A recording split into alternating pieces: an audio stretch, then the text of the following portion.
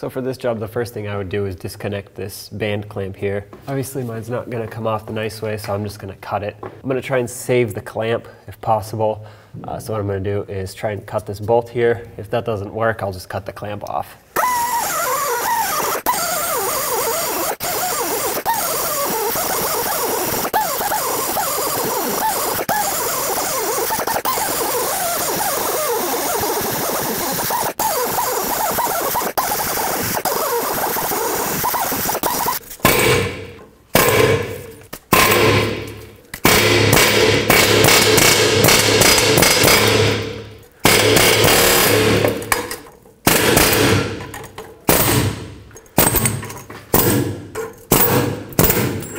Now this clamp is reusable if you want to do so.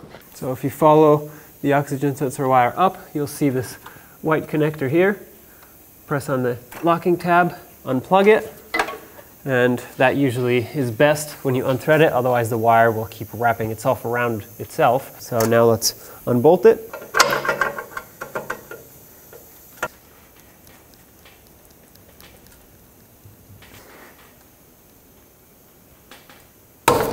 There we go. Watch out when it breaks free. Let's just go ahead and remove it the rest of the way.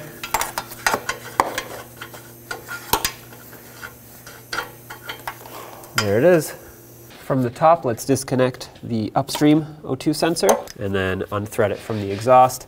I'm going to use my O2 sensor socket here.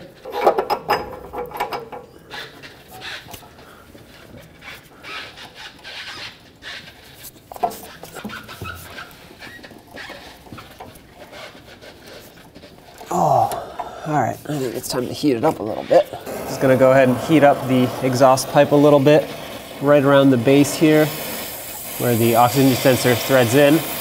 That's gonna hopefully expand the threads and allow me to take this out a little bit easier, because it is pretty stuck.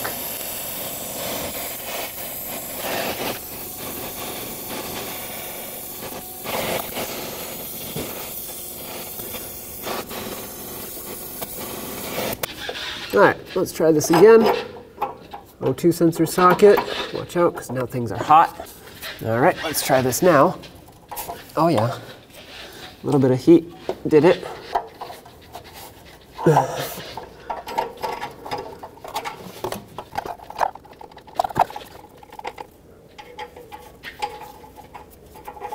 Okay, that's out. And right up by the engine, you can see 3 out of the 4 mounting nuts and studs that hold this exhaust onto the manifold. And as you can see, mine are not in great condition. So I'm gonna cut this stud a little bit shorter because I'm gonna use an extractor socket on it, and the stud is a little too long for my extractor socket. So I'm gonna start by doing that. I'm gonna cut this one as well as that one up there. So both of them I'm gonna chop up a little shorter, and that one over there and the one up top are actually still in good condition, so I don't need to use an extractor socket on those, but I'm just going to anticipate the need of one of those sockets on these two, so let's just go ahead and cut these shorter. Now of course, if yours isn't as rusty, that's great. You don't have to go through all this, but unfortunately I do, so I'm just going to show you how I do it.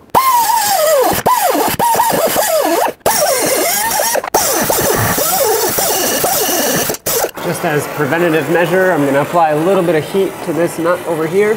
Try to heat up the nut if you are using heat, not anything else, because you want to expand the nut around the stud, and that will hopefully break the rust free.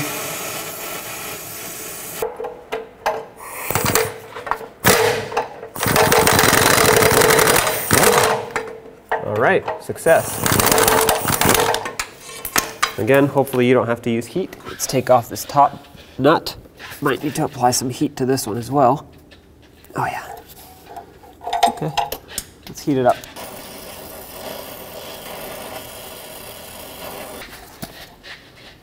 All right, there we go.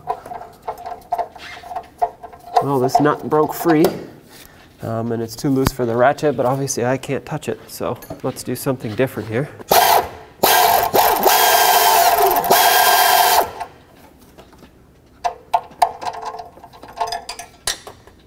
Okay, now let's do the same to the other two. All right, back underneath. On this bottom one, I'm gonna try and hammer a 12mm socket on, and then I'm gonna heat it up. Try to get this out of here.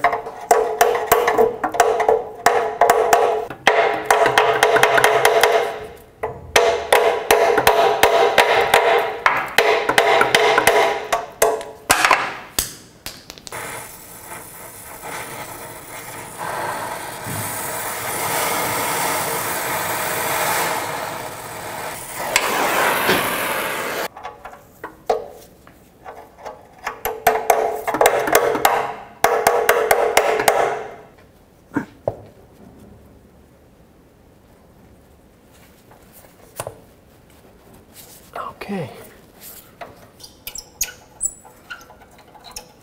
And that's 3 out of 4. Okay, last one right up there. You know the deal by now. I'm gonna see if the socket will fit on it, which is a 12mm, one size smaller. I thought I was gonna use an extractor socket, but if this works, I'll just go this way.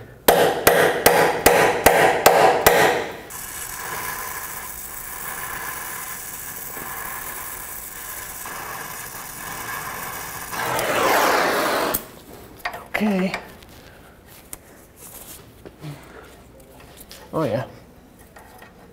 Comes off easy peasy.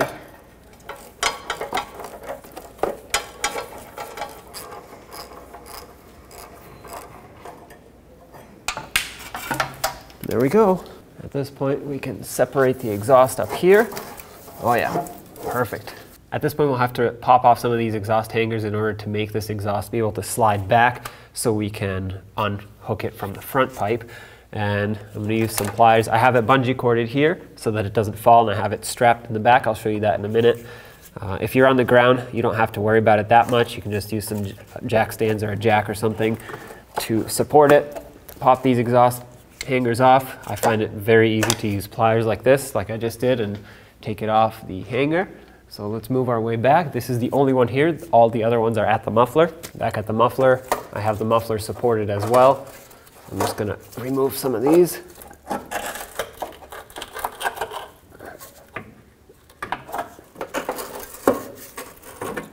There we go. Last one is gonna be right here at the tip of the exhaust.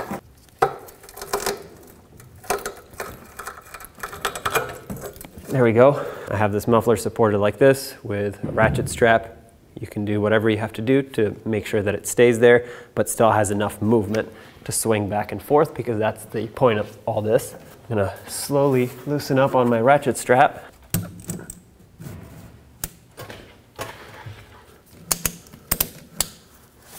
Okay. This is giving me quite a bit of slack. That's perfect. Now we can take this and basically separate the two. I'm just gonna wiggle it back and forth as it's slowly coming out. There it goes. All right, this pipe can hang right here by the bungee cord, and this one can now get removed. Here it is. I'm just gonna go ahead and clean inside of this pipe a little bit. That way the new pipe can have a nice flat area to seal up against. You don't want any exhaust leaks, that would be bad.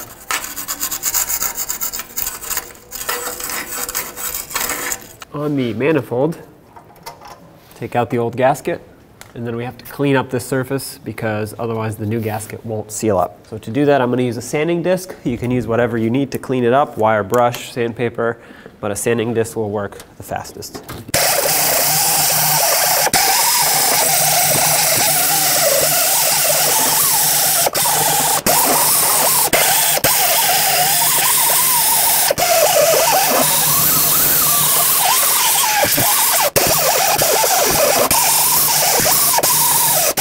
Now it's time to slide this in. I know my gasket isn't on yet. I will put that on in a minute. I just want to slide this pipe in because the gasket's most likely going to just fall off the studs up there.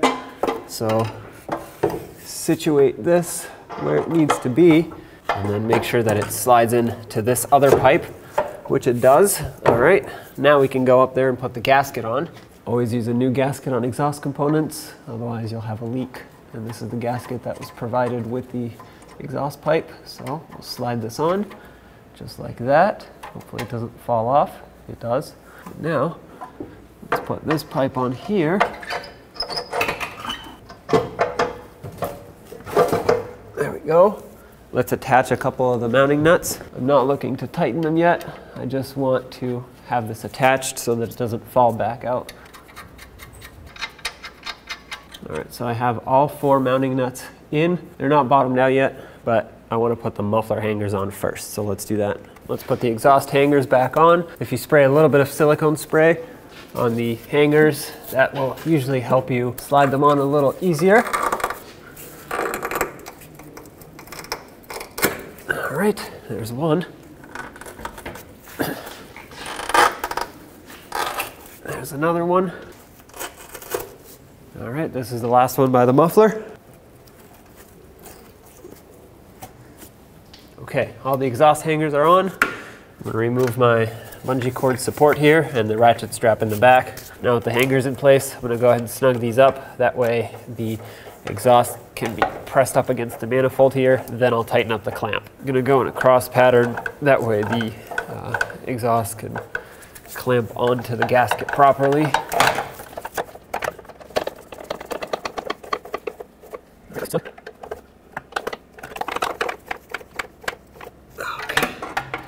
I'll tighten up the top one once I go up there to put the O2 sensor in, but these 3 that I can get from the bottom are nice and tight.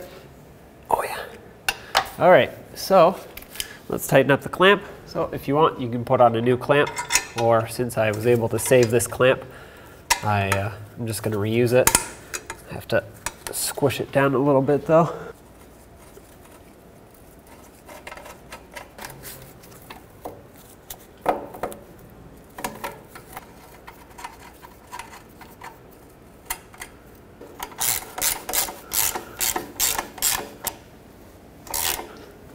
All right, well, I know this bolt isn't perfect and it's not meant for this, but it's gonna work.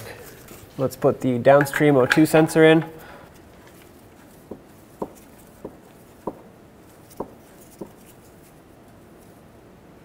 That's bottomed out. Let's grab a 22mm wrench and snug that up.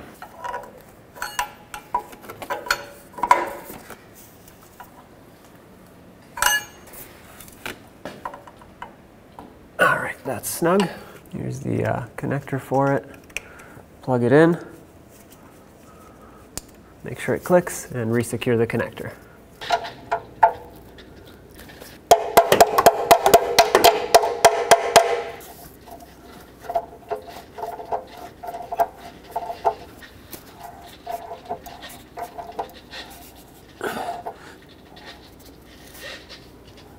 Okay, that's nice and tight.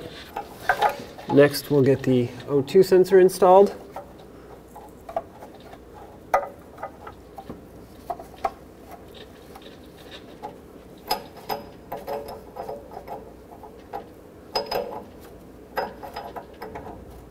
So that's bottomed out.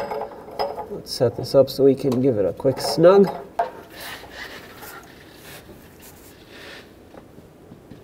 Okay, that's nice and tight. Grab your connector, plug it in. Make sure that it clicks. At this point, you want to turn on the engine, make sure everything runs smoothly, make sure you have no check engine lights, and make sure you have no exhaust leaks. That is very important because you don't want to get carbon monoxide poisoning inside your passenger compartment.